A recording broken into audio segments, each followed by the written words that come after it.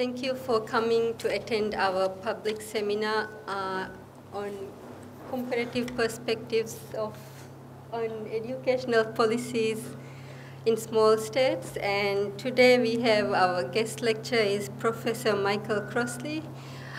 He's the professor of comparative and international education at the University of Bristol. And today, Professor Crossley is here with us. He's the external supervisor for our first full-time PhD student at the Faculty of Education as well as the university. And so we are very fortunate to have him with us and agreeing to give this special talk on his research area.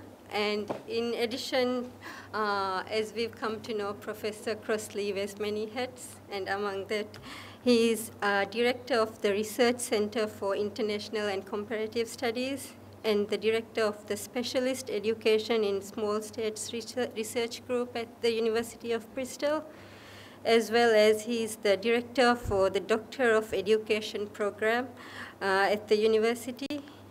And he has successfully supervised over 30 PhD students, and he's also widely published in the area with over 30 books and over 200 articles.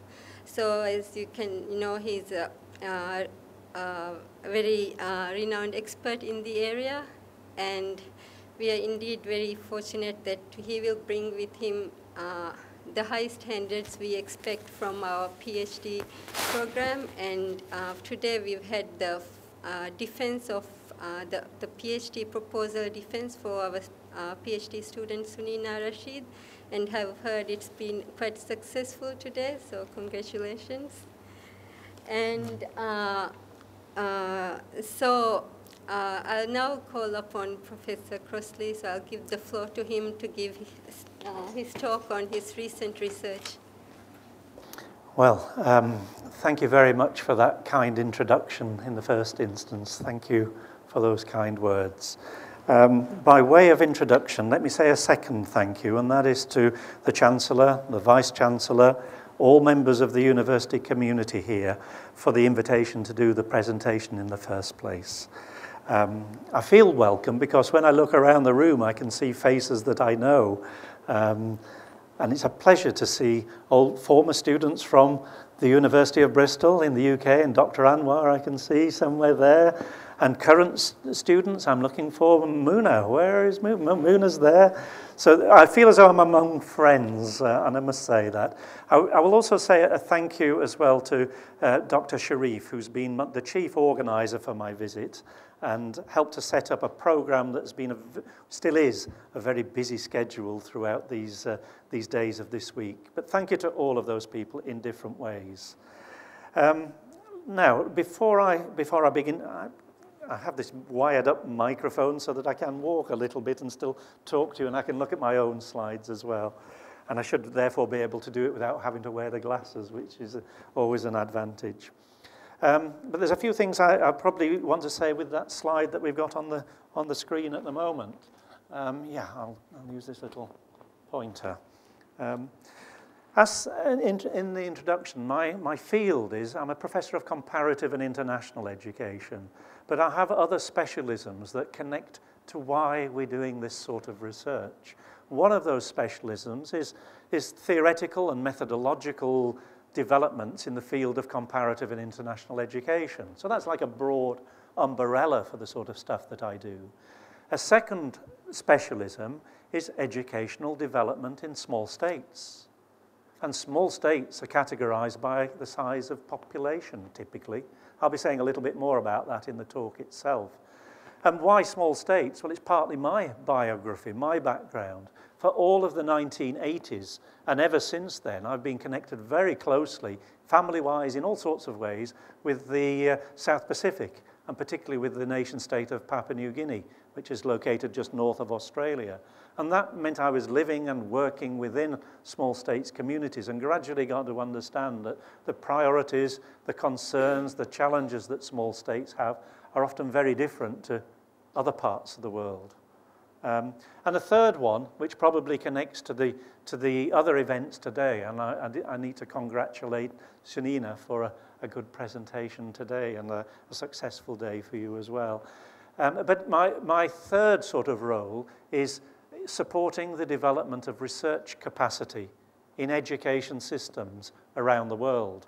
And that can be in many different places where I do have connections and links, but it's in particular in different small states of the world. And that could be in the South Pacific. It also includes the Caribbean, the Indian Ocean, and there are other small states dotted around the world that I hope this presentation will help you realize, hey, we're part of a big community here. Small states, big community. It's that sort of story. I think those are the basic introductions that I want to use. But while we look at that slide there, let's do the University of Bristol. Yeah, and that is the Graduate School of Education building at the University of Bristol. For those who are friends in the audience will know the place. Does it look like home, a second home, Dr. Anwar? And that is the Wills Memorial Building. And those that graduate, we have a great hall, and that's the graduation hall. So the picture on the first slide actually tells a few stories that I hope you find useful. So that's very much in the center of the city of Bristol. There's one other thing. Oh, it's not quite visible at the bottom of the slide. Somewhere down here it says smallstates.net. And if you Google smallstates.net, that takes you into the work. It's like a website for our specialist research group on education and development in small states. So it's a key resource that people could use and look at. So what are we going to do today?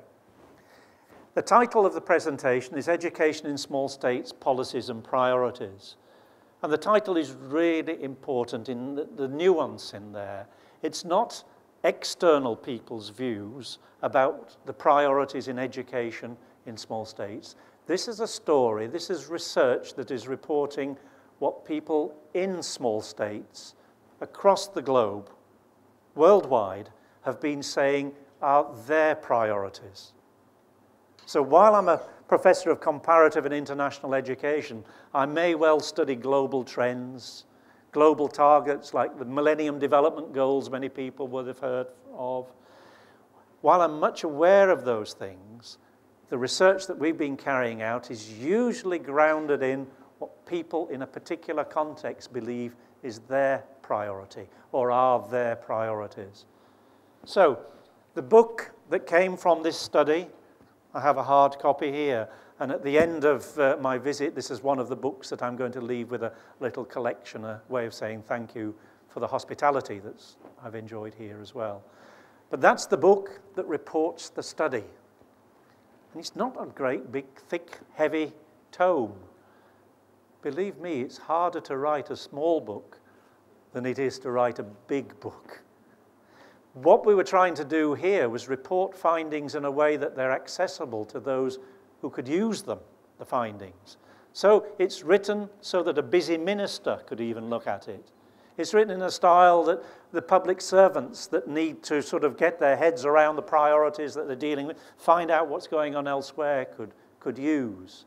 But it has to be credible academically as well. Now that's a hard game to play. So you've got to please the academics, who always want you to write a little bit more, and you have to please the decision makers who always want you to write a little bit less. Okay, so there was a trick in catching that book. You can see reviews. If you are connected to the academic journals, you'll find it's been reviewed in many, many journals, and you can see what the reviewers have to say. I'm working to about 45 minutes for the presentation, and then maybe 15, 20 minutes for any questions and discussion if that's forthcoming. The book, the authors of the book, the author team, their names are there. Some of them have long experience of work in small states. I know your Vice-Chancellor knows Professor Mark Bray very well, or you've had connections with. Some of these other people are working for UNESCO. Mindy Collin is actually a doctoral researcher working in Mauritius, and she's a Mauritian. I'll say no more about that, but I think the last point about that slide is that the work we've done, it draws upon a team of about 80 people. So it's the voices of about 80 researchers across the small states of the Commonwealth that are part of this team. So what am I going to do? This is the structure, the route map, the plan for the presentation. First of all, we'll say a little bit more about definitions, what are small states, and their distinctive characteristics. Secondly, I'll say something about educational research that's been carried out in small states, wherever it's been done. Thirdly, I'll say something about the origins and nature of this. Oh, I've hit a button. Not sure what that's going to do. Ah, there we go. The origins and nature of this research project. Then I will tell you something about the findings. What have we learned from that study? And then it's the implications of the study and the findings. What does it mean? What does it mean? I think you've got to think for Maldives.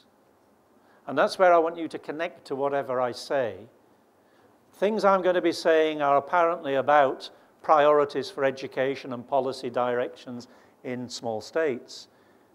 You challenge that. Ask the question, does this speak a little bit like Maldives or not? How might, and we might well be different, but in what ways might you connect to this and say, yeah, hey, hold on, I do think that's important here as well. So, definitions. The Commonwealth has a classification. Definitions can be slippery. The Commonwealth is very slippery with this one. Look at it. Their definition is, it's saying 32 of their member countries, they're classified as small states. And then they adopt the definition of, this is the figure, 1.5 million people or less. And then, uncomfortably, the Commonwealth realizes they don't all fit into that category. What about Papua New Guinea? 20 years ago, it was 3 million people, still too big. The population in Papua New Guinea, 7 million nearly now. So it's moved beyond the official figure. But the Commonwealth has recognized that, and it's recognized that Jamaica in the Caribbean is also bigger. And so are these others. Lesotho, Namibia. Well, Namibia is very interesting. It's a huge landmass. But the population is still relatively small, so they've made their own definition. These are their words. Look, I've put the quotation marks around it. So they add those additional states because they argue they share similar characteristics. They share similar problems. I have very close friends throughout all of Papua New Guinea. We have an adopted son in Papua New Guinea. We've had so many doctoral students from Papua New Guinea that have followed me to Bristol and then come back there. But when I talk to people in Papua New Guinea about being part of the small states grouping, they are saying, and the ministers are saying this too, yeah, we want to stay part of that group. We share development priorities. We share goals with the islands of the South Pacific.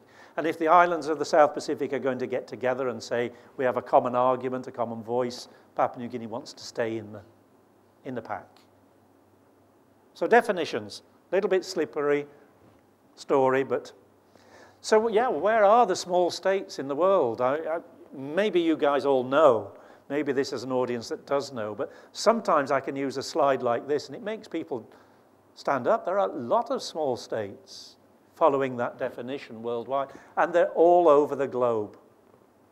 Let's just have a look what we've got here. They're in Africa. Here's those with 1.5 million or less.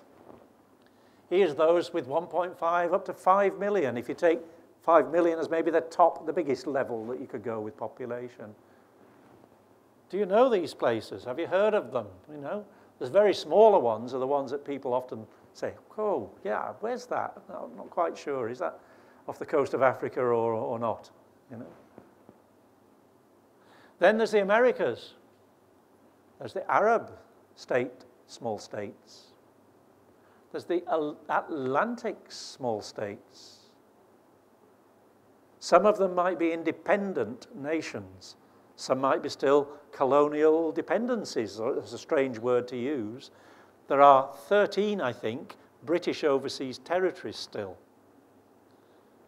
But the decolonisation story shifted. Many of those overseas territories are saying, no, no, no, no, we don't want to be independent. Not like it was some time ago when the pressures were, we want our own voice, we want... There are very complex, different stories. That's not the full story, there are plenty more. The Asian region, the Caribbean region. By the colours and the size of the blocks, you can see where most small states are. They are falling into the Caribbean, the South Pacific as the two biggest groupings. There's my little web. So no, even there, it's still missing. It's here, look, just in the black. Where are we now? Europe. So we're not confined to low-income countries. We might be talking about islands very often, which is bringing it close to home here, Maldives. The Indian Ocean. You're in there, look. I should have checked, shouldn't I? I should have checked. You were on the list, but you're there. You're there. And the Pacific. And the Pacific. So the small states of the world, they might have very few people in terms of the giants of India and China, but there are many, many small nation states in the globe. And part of our research has begun to help to bring their voices more to the international community, to say this is potentially marginalized communities from influencing international debates. And yet there could be many, many important things that the bigger world can learn from the small state experience. And you'll find that's running through a lot of the things I want to say. Here's a few quick facts. You know, this is like, I'll test you afterwards. I'll do a question. No, I won't. But a few quick facts about small states. Sometimes it makes people, oh, I didn't know that. There are 120 states in the world with populations below 5 million. 51 of the 120 are small island developing states. And that's another subcategory of small states. It's a subcategory that UNESCO use. They've identified that, and it's an acronym. You know, you get the capital letters. SIDS, S-I-D-S, Small Island Developing States. And UNESCO has recognized that priority attention does need to be given to the distinctive challenges, priorities, futures, things we can learn from SIDS, from small island development. The last bullet point's probably important because it's saying there's a broad range of economic and human development indicators. So they're not all poor countries, they're not all rich countries, there are real differences. Here's one. Tuvalu. Anybody got friends in Tuvalu? Possibly we do, you know, we travel the world. But Tuvalu has some similar problems to those that I'm learning. Even in the last 15 minutes before this lecture began, we were looking at the map of Maldives and realizing, and I'm learning all the time, you know, sea level rise of a very small. Tuvalu is similarly placed. It's an atoll type of community in the Pacific, in this case. Tuvalu's population, I'll just give you exactly the population, is 10,837 people. You know, thereabouts, 11,000 people. But with a very, very small rise in sea level, if you're thinking educational planning or educational futures, small rise in sea level and Tuvalu's gone.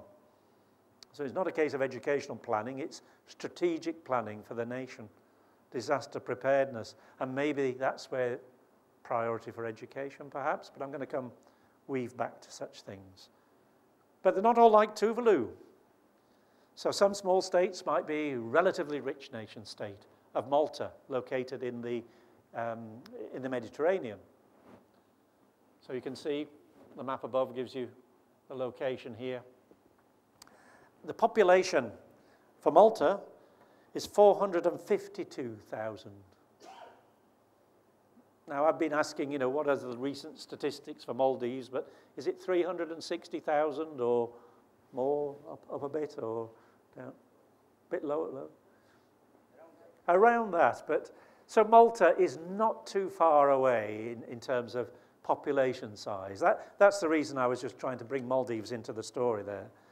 And then you can go to one of the bigger small states in terms of, well, landmass and population in the Caribbean, and that's Jamaica. And Jamaica's, I'll give you a simplified figure, about 3 million people. And Jamaica plays a similar role in the Caribbean to the role played by Papua New Guinea in the Pacific. It's a bit of the giant, the economic giant, the bigger nation state in a regional group of small states. There are some others. I'm trying to show here with these slides that I have to be really careful. I'm not going to be presenting to you suggesting that all small states are the same, that all small state priorities will be the same. They have differences. So we must remember, that's the health warning on the lecture, on the presentation. We must remember they do have differences.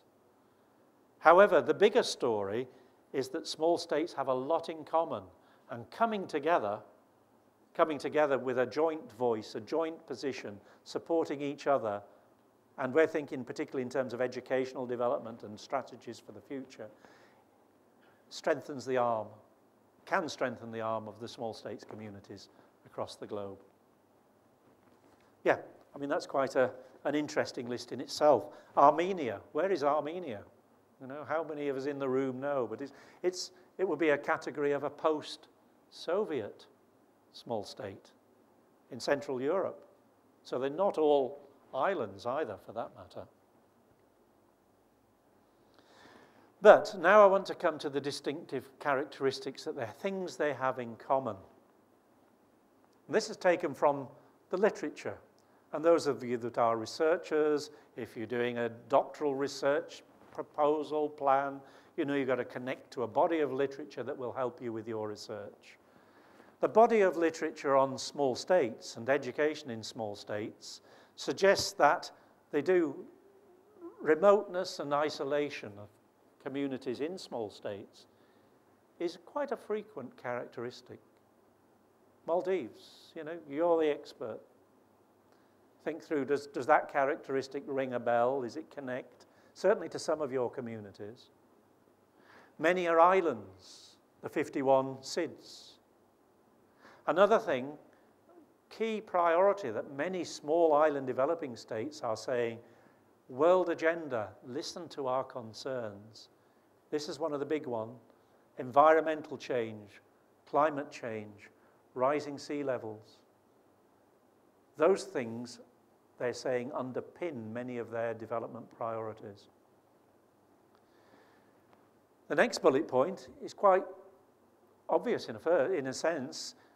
The first bit, limited human resources. If it's a small state by population, that means there's very few people. Limited number of people to lead the nation, to play the roles. You probably have to wear many hats if you're a leader in a society. In many cases, there are very few natural resources. Sometimes it's rich. What about the oil-rich Gulf states? What about Brunei in Southeast Asia? Very rich in oil reserves, so they may not all be lacking natural resources, but in many cases that might be the situation. And this last point, I'm just giving you some characteristics, some flavour. I'm sort of trying to read between your eyes as well. Managed intimacy, this is a phrase that comes up in the literature time and time again. And many people in the comparative research community are saying that's really helpful to understand those situations. Managed intimacy as a concept, it's saying because people all know each other in a small community, then the way things can operate, the way systems can operate, the way the public service can operate, actually has to take that on board. Your boss in an organisation, if you live in the UK and you're working in London, you might never see them again. But your boss in the organisation, if you're here in Mali, is probably your relative or a cousin, or it makes a difference. Makes a difference. So what about my main topic now? This is where we're going. I'm sort of focusing in a little bit. Yeah. Previous work on small states, this is scholarship in any discipline, it didn't begin with education. In fact, it was actually stimulated and started by finance ministers for the Commonwealth coming together in the late 70s, early 80s and saying, planning our small state economies. And of course, think where I am. I'm talking about late 70s, early 80s. Many new small states had just been born. The decolonization process. So there was a sudden growth of new nation states, and many of those new nation states were small in population number. But the finance ministers got together and say, we better talk to each other. Instead of one, we're all inventing the wheel, let's get together. And that started people researching, supporting those sorts of development planning processes. So politics, economics, the field of research in small states goes back the longest, goes back into those 60s, 70s in terms of tradition. You've got to wait until the 1980s before anybody really was publishing anything of declared substance that was focused on education in small states. And it was your part of the world where it began. And it was the Commonwealth as an agency that pulled together small states again. And education ministers, it was an education ministers meeting, a Commonwealth education ministers meeting that was held in Mauritius. And it was that meeting that led to, it was 1985, it was that led to this book, which was a seminal, a starting book on education and development in small states by Kazim Bacchus, a national from, gosh, I'm forgetting the name of the country now, on the northern tip of southern Africa, Guyana, national of Guyana. Good friend of mine, sadly passed away, but he was a founder researcher, and he was from a small state, which was great, working with Colin Brock, who's currently at the University of Oxford. So Bacchus and Brock is really the father of the research, the founding fathers of research in small states. Mark Bray, Professor Bray's been involved in this work for a long time, but so have I, and Mark Bray and I both worked at the University of Papua New Guinea together, so we've been friends ever since. But by 1999, the Commonwealth was saying, we've done a lot of work on education research, on education in small states. We've supported ministers of education, we've held conferences, we've had planning meetings, we've had strategic sort of plans that have helped small states develop education systems. We need a review. What have we achieved? What are the gaps? What are the limitations? And where do we go next? And at that stage, I was invited to lead that review. And one of my doctoral students, someone called Keith Holmes, who's now, of course, Dr. Keith Holmes, joined me as a research fellow on that project. So we did a review of the achievements and the gaps and the things that needed doing, a critical review of Commonwealth work on small states in education. And that was in 1999. So, 99, what about this book? I'm talking about a different study, and I'm changing gear again now, so we're going to focus very specifically upon recent research. This study, and again I'm pleased about the origins of this study, it began in 2008. It says 2009 on the screen, but it began in 2008 when a meeting for Commonwealth education ministers again, they happen every 3 years and they move around Commonwealth countries.